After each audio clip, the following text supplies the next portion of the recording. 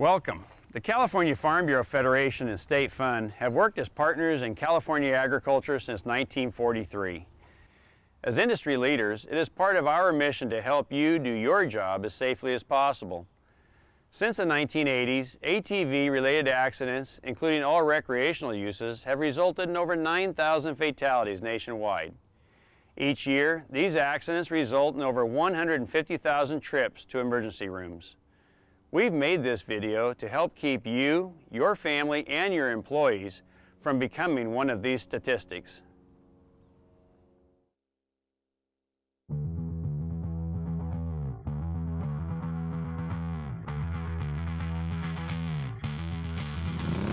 These are fun and powerful machines, and it is tempting to ride fast and take chances. But leave the stunts to the pros. You have a job to do. There is no substitute for starting out with competent training and plenty of practice. Before riding, seek out a professional or experienced trainer, possibly through your local ATV dealer, for a course in basic operation and riding skills. ATVs are designed to be driver active. Driver active vehicles, like motorcycles or snowmobiles, require the driver's body movement to help control the vehicle. This takes skill, concentration, judgment, and physical strength. Practice on a flat and open area away from other vehicles until you get the feel for the ATV you will be using. After you are comfortable, you can ride the rougher terrain and slopes. This upfront investment in time can pay big dividends.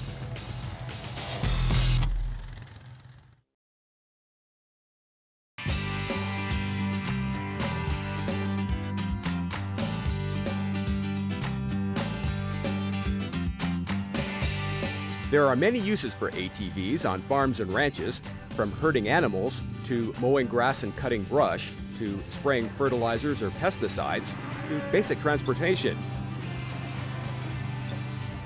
The one thing that most of these functions have in common is that they are performed over rough terrain and often in under less than ideal conditions. Farming work is often done at night, in cold and/or wet weather, and under time pressure, and these stresses can affect your operation of the equipment. Take the time to read and understand the manufacturer's manual for the ATV or farm utility vehicle you will be using.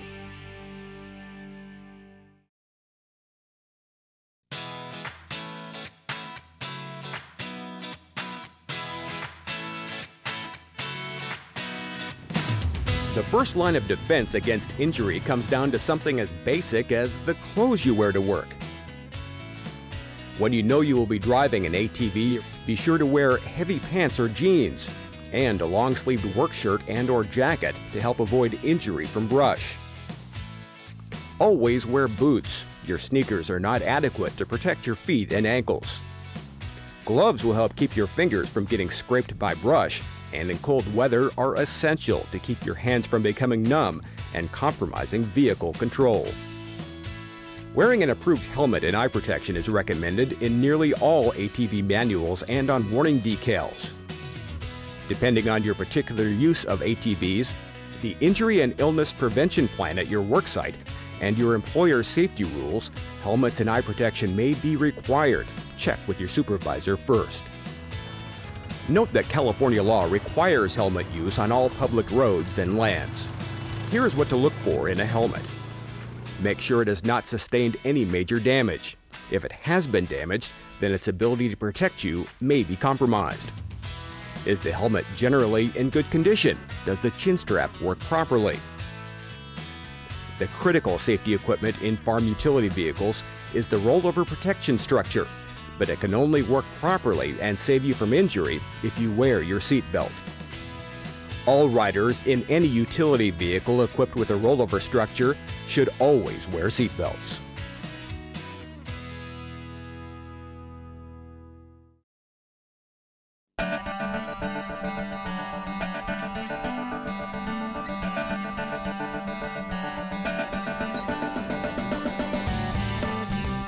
Start the inspection by just walking around the vehicle.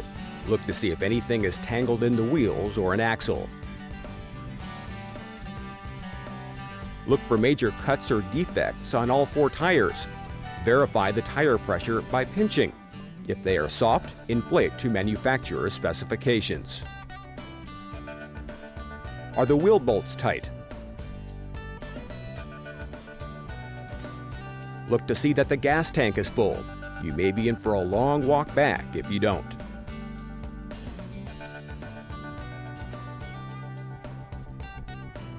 Check the oil level and look for any signs of leaking.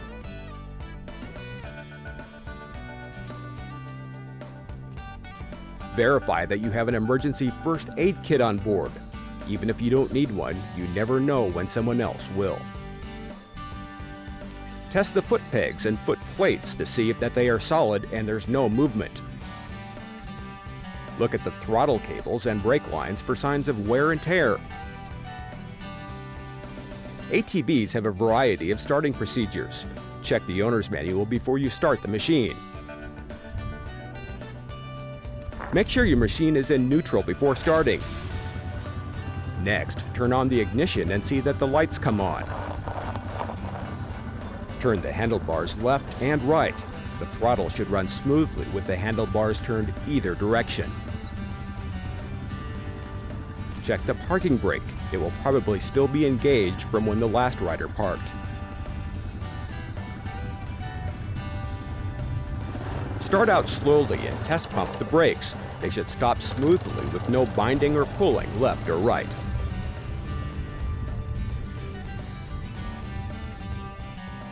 If you keep a log, date and sign and make note of any items that need attention.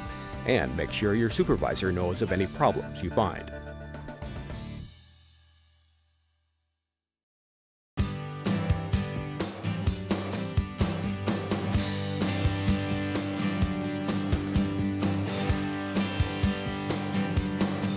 One characteristic that makes ATVs handle differently than most vehicles is that they generate a lot of torque. This means that they deliver an unusual amount of power at low RPM. Therefore, throttle control is crucial to your safety. Never rev up and pop the clutch. Too much throttle and an ATV can dig right out and backflip on top of you. Here are some basic tips for riding on normal flat terrain. Always look ahead and plan for the terrain you are approaching. Hazards can come from anywhere. There may be low branches, a tree down in the path, or an animal in the road. If you see something that looks tricky or you are not sure about, get off the ATV and walk the route first. When you drive looking ahead, you can plan for the terrain before you get there, rather than reacting at the last second. Always ask yourself, how stable is the ground? Are there any low branches?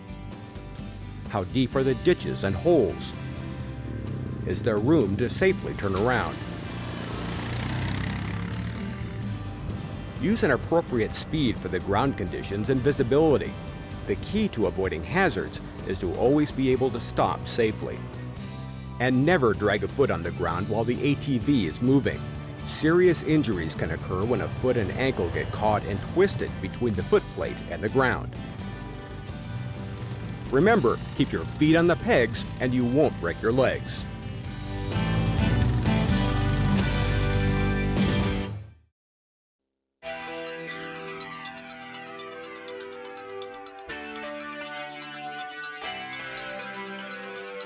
Every vehicle has a center of gravity, or a point where the vehicle is balanced in all directions. Each model ATV is a little different, but the center of gravity for a typical ATV is about 6 inches above the center of the axle, and about 6 inches rear of the halfway point between the two axles. As we add weight to the vehicle, starting with the weight of the driver and then any items loaded onto racks, the center of gravity changes. It shifts higher and either forward or backward, depending on where the load is placed. Therefore, when your ATV is fully loaded and traversing a slope, the center of gravity can be dangerously close to the tipping point. In this situation, hitting a log or a rock can be enough to cause a rollover. Riders must always be conscious of what they are carrying or towing and how it affects their center of gravity. Experienced riders learn to counter the ever-shifting center of gravity by being driver active. That means shifting your body in a direction that makes the ATV more stable. For example, leaning and weighting the outside foot peg while turning, or crouching low and forward when climbing up a slope. With time, it becomes second nature, and you'll not even have to think about being driver active. It is never a good idea to carry passengers on a single-seat ATV. The machine was made for one rider only.